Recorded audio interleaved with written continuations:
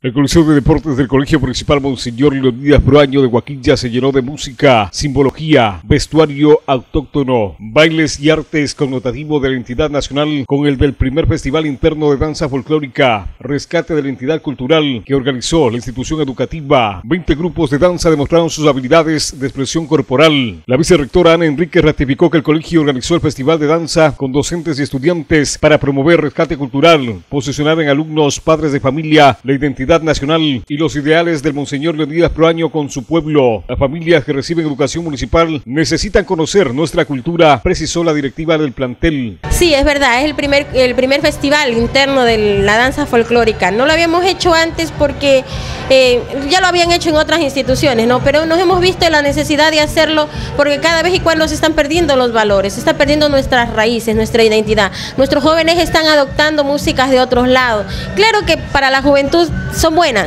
pero también hay que enseñarles a valorar lo nuestro, nuestras raíces, nuestra cultura, y eso es lo que pretendemos con este festival, que nuestros jóvenes sientan ese deseo de conocer más su país, de conocer sus costumbres, sus raíces, de dónde venimos, porque esa es la única forma de saber hacia dónde vamos. Los trofeos donados por personas que siempre nos colaboran en la institución, y también hay premio económico para el primer lugar de cada categoría. Esa es la forma de incentivar a los jóvenes.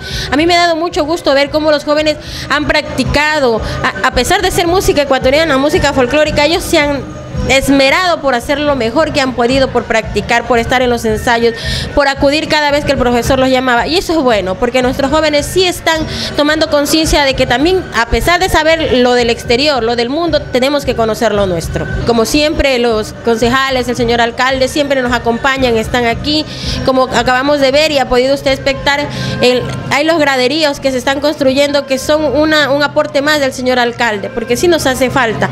Las banquitas se nos han roto, las de plástico, y no teníamos dónde ubicar a los padres, pero bueno, ahora con los graderíos ya hay cómo ubicarlos de mejor manera y están un poco más cómodos expectando el evento. Esta ya es la penúltima actividad y aquí nos queda la sesión solemne donde vamos a reconocer a todas las personas que nos han colaborado durante este año. También vamos a reconocer a los estudiantes que se han destacado en los diferentes eventos, concursos que ha tenido la institución. Es la forma de incentivarlos y decirles que cada vez que ellos participan es un peldaño más que suben en el éxito que tienen ellos, en su desarrollo personal, intelectual y en el desarrollo de sus valores, que es lo más importante. Le agradezco mucho a los padres de familia, sobre todo, porque sin ellos no hubiéramos podido hacer.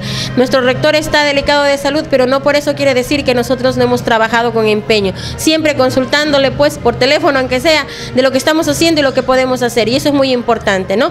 Tener quien nos guíe y tener quien siempre nos indique qué tenemos que hacer, y eso lo hemos demostrado aquí, que a pesar de no estar aquí, las cosas han salido muy bien. El festival tuvo como meta ubicar los primeros lugares para que participen en el segundo Festival Cantonal de Danza que se realiza el viernes 30 de agosto en el Coliseo Municipal. El jurado, integrado por Jefferson Astudillo, la concejal Lorsi Calva, Marco Gadbay, dio como ganadores al 10º paralelo D, segundo noveno D y tercer lugar noveno C, en bachillerato segundo de informática en primer lugar y tercero de ciencias en segundo lugar. Del Colegio Municipal Monseñor Leonidas Proaño, Mauro López, TVR.